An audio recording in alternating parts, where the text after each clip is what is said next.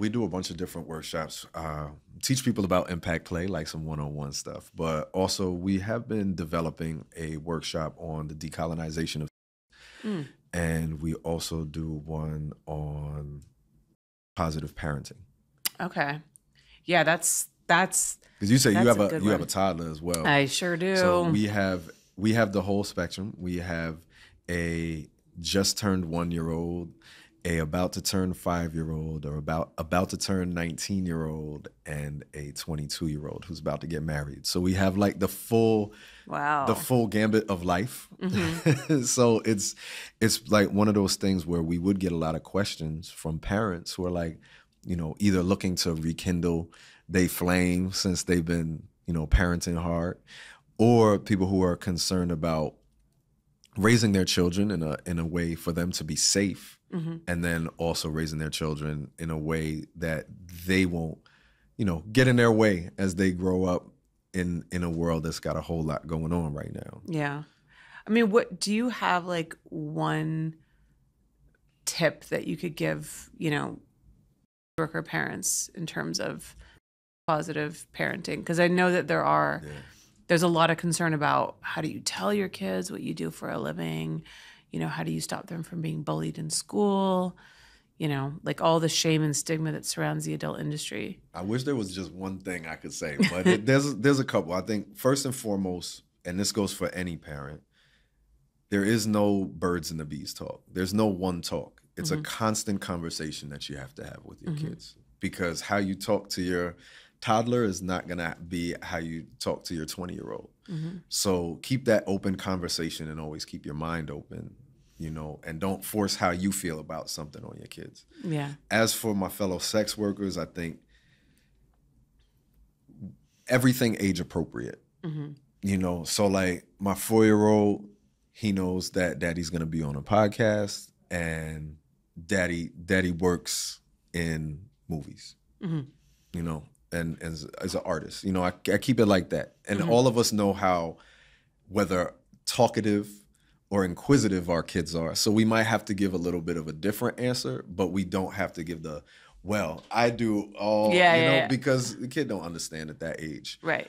For kids who are older, like our older kids, we got them all blocked on all forms of social media. They have us blocked on all forms of social media, but we do tell them still age appropriately, because, like our 22-year-old is at the age where, they gonna jump on and look whatever she looking for on the internet, and you might come across us. So we have to say like, I would stay away from this site. I would stay away from this site. We're not on this site, like something like that. And then when she did actually deal with some bullying in high school, and she's a G though, because she knew, like, for one, when kids would say something, she would say something to the effect of like, "You're not old enough to be on that site. Why would you know that?" But the weirder thing was parents who tried to have conversations with her. Oh, that's... And she handled that smooth as well, because she was just like, that's not a conversation I should have with an adult. If you would like, I can call my parents for you right now.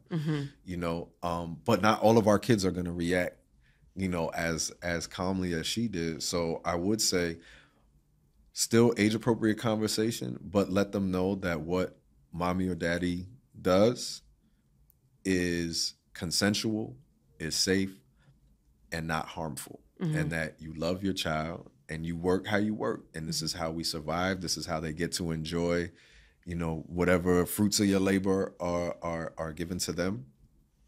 But it's tough because right now things are changing a lot, depending on what state you live in. Like Louisiana just passed that law about kind of like they're collecting people's IDs who even go to adult sites.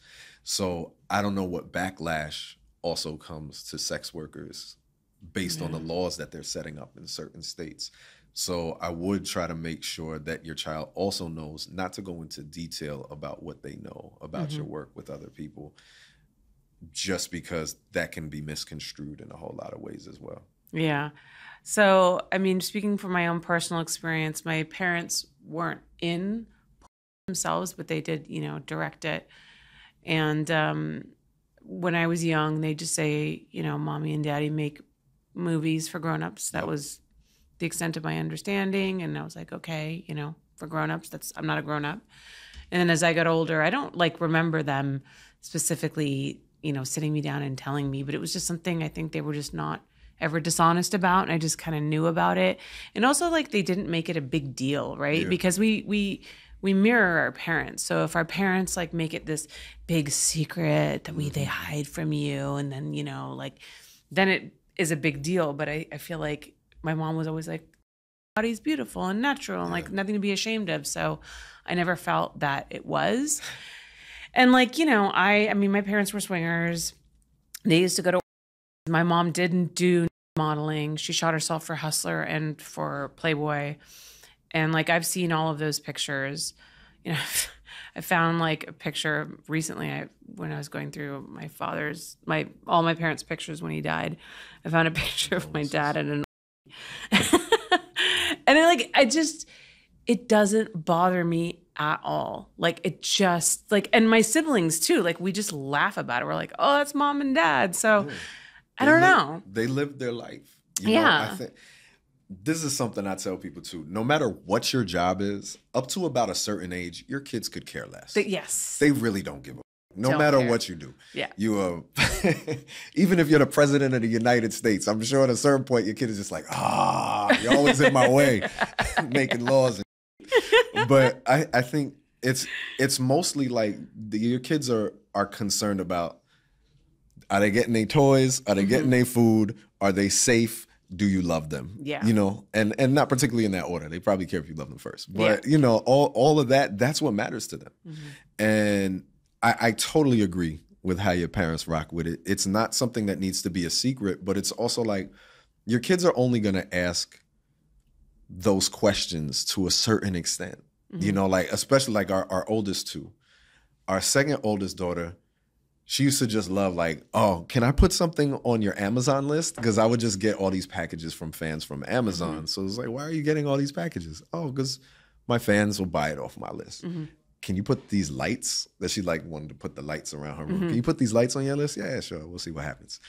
I'll just buy it. Yeah. But like, other than that, she don't never, ever, ever want to know any other work. But it was just like, how can this benefit me? That's what I want to know. Right. You know, so I think like on that kind of extent, like we don't have to try to have like this whole kind of conversation. And also, if you feel what you're doing is right, if what you're feeling is, and what we do is for adults, you don't really have to have a whole kind of breakdown with your kids about it.